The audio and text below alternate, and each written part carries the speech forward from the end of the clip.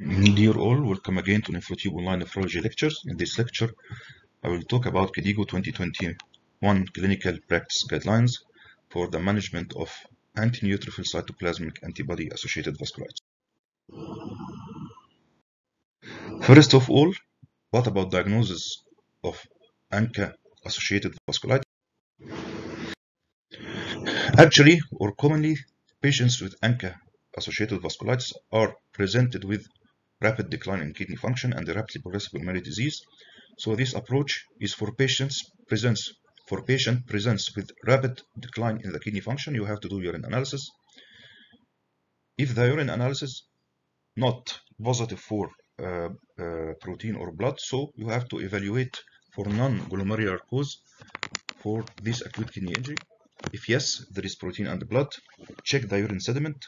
If it is positive for glomerular hematuria, which is meant by RBC casts, or pyuria without infection. Pyuria without infection is indicating the presence of inflammation and reaction in the kidney, which is consistent also with glomerular etiology. If no, so again, re-evaluate for non-glomerular etiology of acute kidney injury. If yes, so you are in front of a case of rapidly progressive glomerulonephritis, you have to evaluate for extrarenal signs and symptoms. Make your autoimmune serology, ANCA, ANA, anti-glomerular membrane antibodies, and complement. You have to exclude infection because you will start immunosuppressives, and also because infection may present with a shape like vasculitis. And finally, obtain kidney biopsy if feasible. This is the list of the extrarenal symptoms in patients with different diseases presenting with ANCA vasculitis, which are microscopic polyangiitis, granulomatosis with polyangiitis, and eosinophilic granulomatosis with polyangiitis.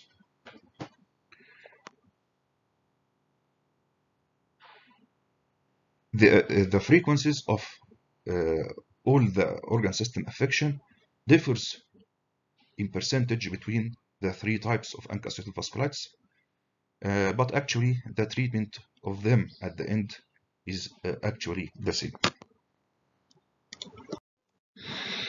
And now the biopsy can be classified according to the presence of sclerosis or crescents. If more than 50% or equal to 50% globally sclerotic glomeruli, yes, so this is sclerotic class, and its response to immunosuppressive may be weak. If no, more than or equal 50% are normal glomeruli, yes, so it is called the focal class ANCA vasculitis. If no, more than or equal 50 serial crescents, yes, so it is crescentic class. If no of these criteria, so it is called mixed class. So what about treatment? I will start by treatment initiation. After the diagnosis of ANCA-associated vasculitis and you did your assessment, you have to start induction of remission.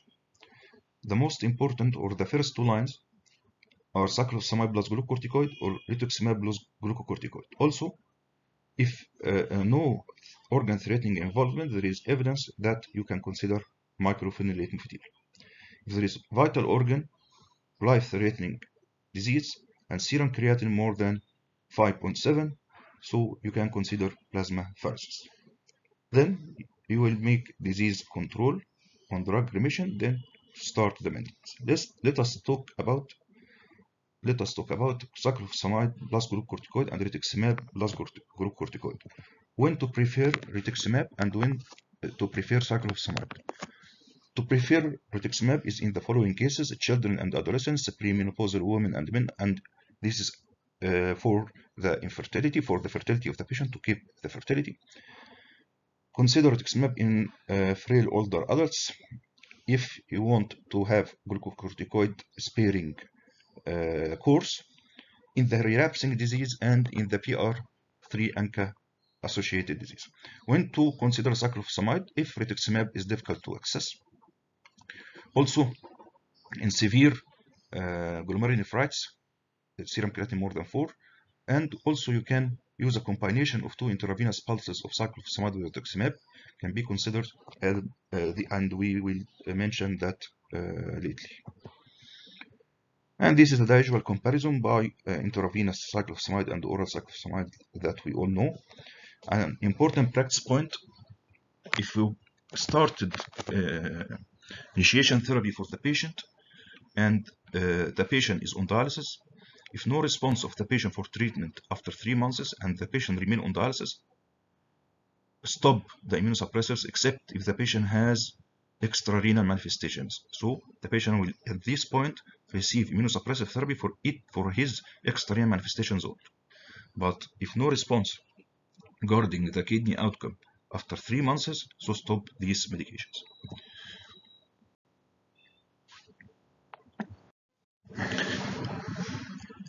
The important point that was mentioned in KDIGO guidelines is the tapering of glucocorticoids and the using of lower doses of glucose.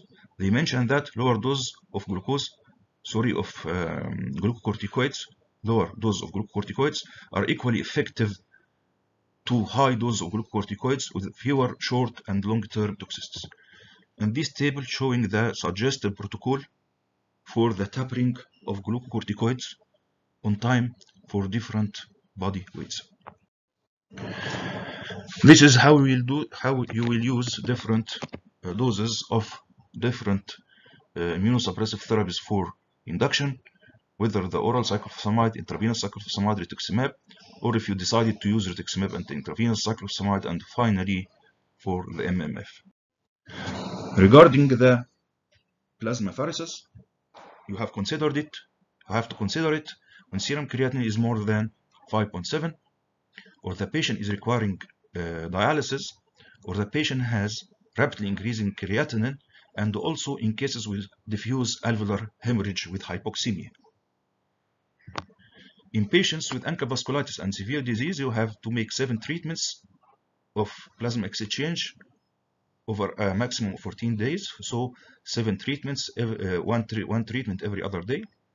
And you have to make 60 ml per kilogram volume replacement and use albumin substitution. If vasculitis is associated with diffuse pulmonary hemorrhage, you have to make daily treatments until bleeding stops, and you have to replace albumin with fresh frozen plasma. If vasculitis is associated with anti-glomerular plasma membrane antibodies, you have to make plasma exchange daily for 14 days or until anti-GBM antibodies are undetectable. That was for the initiation of treatment. What about the maintenance of treatment?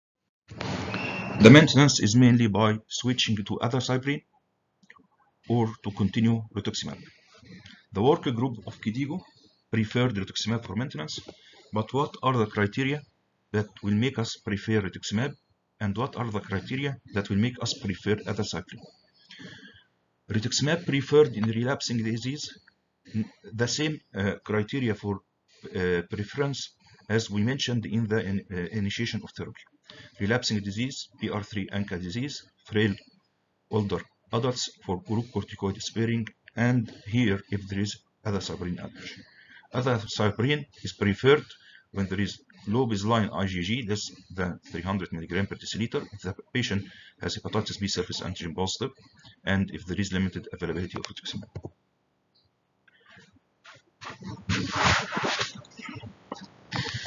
What are the doses? They mentioned here also that you can use MMF, but the evidence is more for rituximab and azacitidine.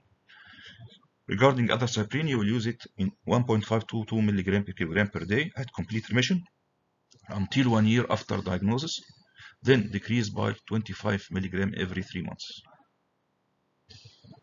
Regarding the rituximab, 500 mg times 2 at complete remission, and then 500 mg at months 6, 12, 18 thereafter, or 1 gram infusion after induction of remission, and at months 4, 8, 12, and 16 after the first infusion.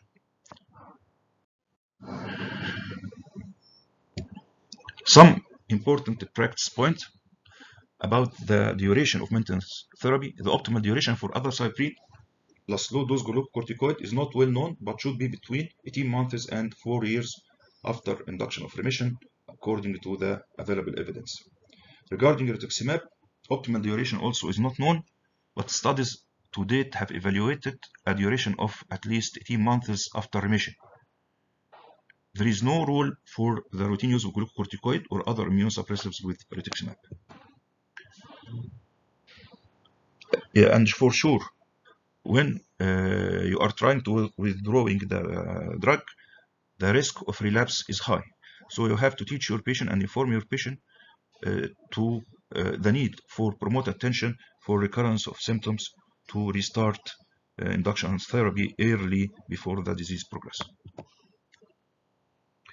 In some patients, as it is mentioned in the KDIGO guidelines, you can consider methotrexate for maintenance therapy in patients after induction with methotrexate or for those who are intolerant of azacitidine and MMF, but sure not for GFR less than 6. What about the treatment of relapsing and refractory cases? An important point regarding the relapse and the decision in treatment, the persistence of ANCA positivity or an increase in ANCA level or a change in ANCA from negative to positive are only modestly predictive of future disease relapse. This is very important. You shouldn't use them to guide treatment decisions. Treatment decisions are on clinical basis.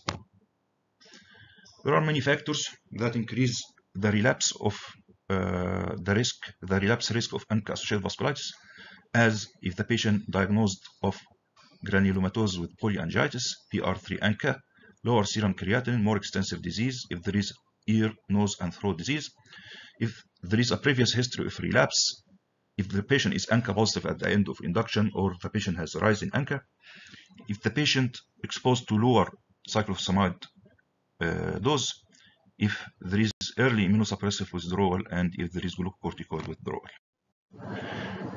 How to treat relapsing disease? By reinduction. But here, for relapsing disease, rituximab is preferred than cyclophosphamide. Regarding refractory disease, if the disease is refractory, you have to increase the dose of glucocorticoid, and you can use rituximab if you were using cyclophosphamide for induction, and vice versa, and you may consider also plasma exchange. Regarding transplantation decision in this patient,